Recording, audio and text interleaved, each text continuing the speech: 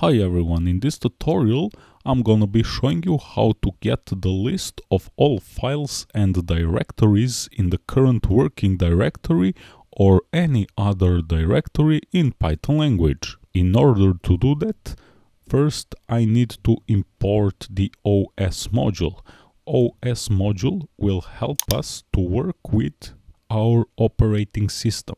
The next thing that we want to do is to list all files and folders of this current working directory.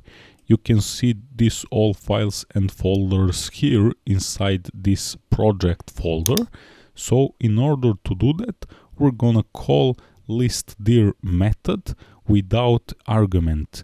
These parentheses are gonna be empty, and this function is from the OS module. With this function, we're gonna get the list of all files and directories inside our current working directory. We can save this list in a file. I'm gonna call it, for example, all files, and I'm gonna print it.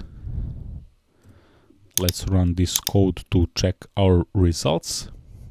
And as you can see, this is a list of our files and folders inside our current working directory.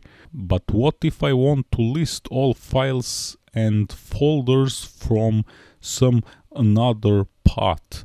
I can provide that path in this listdir function inside parentheses. For example, I want to see all files and folders inside Windows folder on my C drive. Let's run this code. And here you can see all files and folders inside this directory. So as you can see, this listdir function is very useful. With it, you can list all files and directories in a provided path.